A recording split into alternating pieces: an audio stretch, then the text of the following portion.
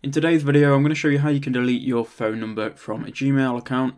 Now, if you're looking for a tutorial on how you can do this on phone, I'll leave a link in the description below to a video I just made.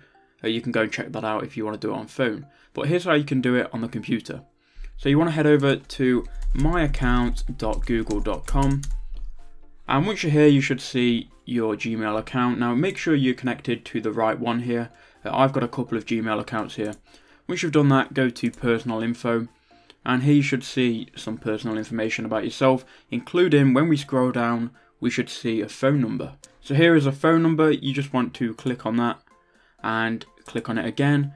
And here you should see a trash can icon. You can then click on this and completely remove that phone number from your account. And if you've got multiple phone numbers, you can remove multiple numbers. So that's how you do it, guys. If that video helped you out, make sure you leave a like, make sure you subscribe, and then comment down below so we can push this to more people. And with all that being said, I'll see you all in the next one.